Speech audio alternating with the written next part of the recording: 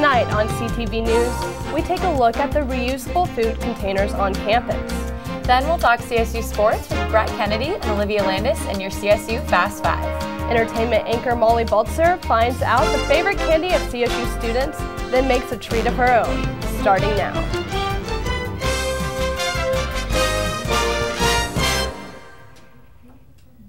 Thank you for joining us this evening, CSU in Fort Collins. I'm Baylee Lakey. And I'm Kay Bennett. The Fort Collins City Council has unanimously voted to allow breastfeeding in public Tuesday night. They also voted to ban toplessness for women over the age of 10. The proposal to allow this came from activists in the community who believe allowing the behavior helps gender equality. Colorado State University's Leave the Plastic, Plant a Tree campaign has had major success this past year, saving more than 32,000 plastic bags from use. The CSU bookstore has also raised $1,500 to help the university plant 5 trees for Earth Week this spring. The trees will be planted near Danforth Chapel on the Oval. BizWest announced this year's 40 Under 40 list, recognizing the brightest emerging leaders who make a difference in their community and organizations. Today we have 2 honorees on the list who are a part of our Ram family.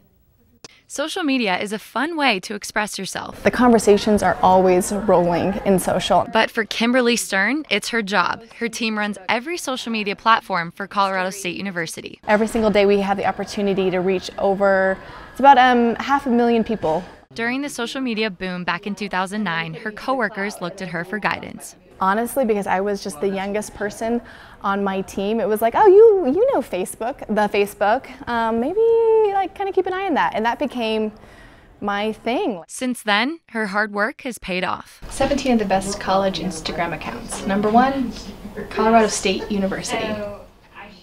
Yay! One member of Kim's team says that she fully deserves the 40 Under 40 award. People tell me who have worked with Kimberly in the past or who work here now, they say you'll never have a better boss than Kimberly. So I love it. She's a great leader, she's a good example, I'm learning a lot from her. As if one person representing CSU isn't enough, John Durkin also received the award. These 2 hardworking staff will be honored at a 40 Under 40 ceremony November 3rd at the Fort Collins Country Club. I love my job and what I do for CSU. Before the interview, Kimberly posted a Facebook video of Cam 24, and 30 minutes later, it already had 248 views. Clearly, she's doing something right, or our new Cam baby is social media gold. Either way, congratulations to both Kimberly Stern and John Durkin. The Colorado Department of Transportation is advising drivers it's roadkill season. October, November, and December are the worst months of the year for wildlife crossing the roads. In 2014, we had 114 such collisions, ranking Larimer County 12th out of 64 counties in Colorado. The most dangerous times to drive are between 5 and 8 a.m.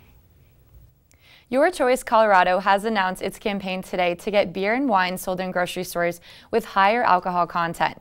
In the state of Colorado, wine and beer are sold at lower alcohol content, known as the 3-2 beer. Critics say the proposed change would hurt small liquor stores because alcohol with higher content could be bought anywhere, taking their business away. In an effort to avoid putting trash into the Larimer County landfill, CSU is trying something a little different. Every day, busy students grab food on the go from the campus dining halls. I think I got to go once. I had a lot of friends who did. A majority of students use the compostable to-go boxes that the dining halls offer. However, there is a less-known to-go system that allows students to check out reusable containers. So every single dining center has it at the meal station check-ins. When you first go in, you swipe your card. You can ask at that point in time, just say, hey, I want to get a reusable container, and then there's a little process you have to go through to sign out, CSU ID number, things like that, and then they'll give it to you. Even though the popular to-go boxes are compostable, a majority of them end up in the trash can. Reusable containers are a way to prevent this issue. Reduction of landfill. You know, all of the to-go containers, the compostable ones at least, they do have locations where you can bring those back. So Durrell has one. Ramshorn has one, Allison has one, and we're looking to expand this year with those. But a lot of students don't like to bring those back. They tend to just throw them away and it sort of sends it to the landfill, which is not a great thing.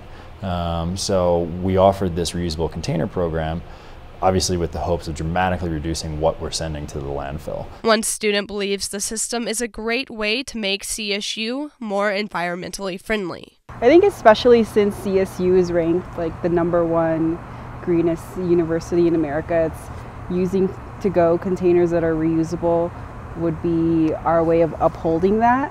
And especially, I mean, being more environmentally aware is a good thing too. And just doing something as simple as using those containers is a good way to participate in that. You can check out reusable to-go containers at any dining hall on campus. All you need to do is bring your student ID and sign a form. Madison Sloan is up next with your weekly weather forecast. Stay tuned.